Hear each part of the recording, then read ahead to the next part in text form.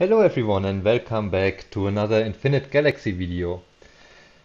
This video is about what not to do with your resources. So I will show you a scout report, and if you take a look at these resources, 36, nearly 37 million.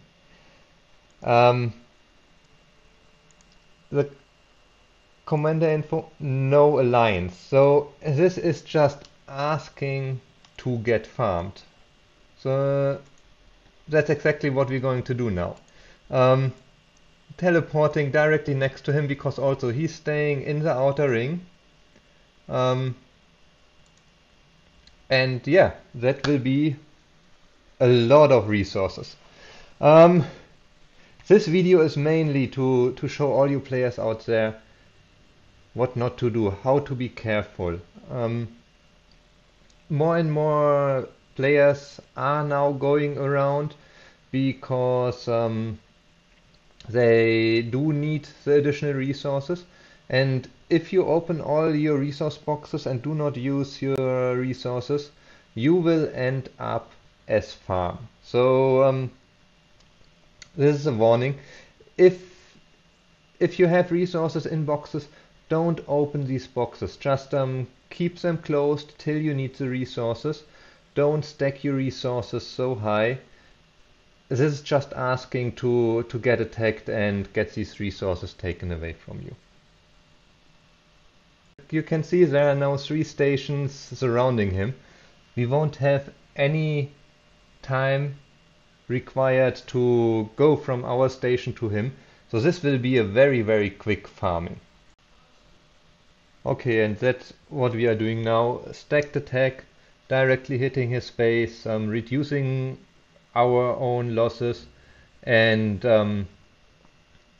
as you see, the fight is over, the fleet takes 3 seconds home and directly out again. So this guy, he's just lost. You can use your main fleet with the highest possible load capacity, and you just send it in a second, 5 seconds, next 5 seconds, next. I barely can click fast enough, and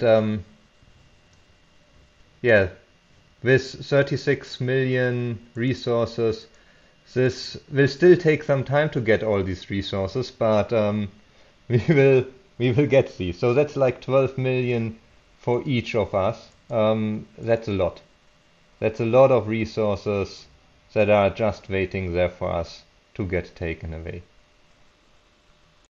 So, and the problem, if you have someone like this in your system, it is very likely that there are a few bases popping up to farm this guy, and then they will scan the whole system. So if you ever see someone like this in your system, either you should farm him or you should jump out of that system, because if you do have resources stored overnight and this guy gets farmed, you will be just collateral for the sharks that came into that system to farm this guy.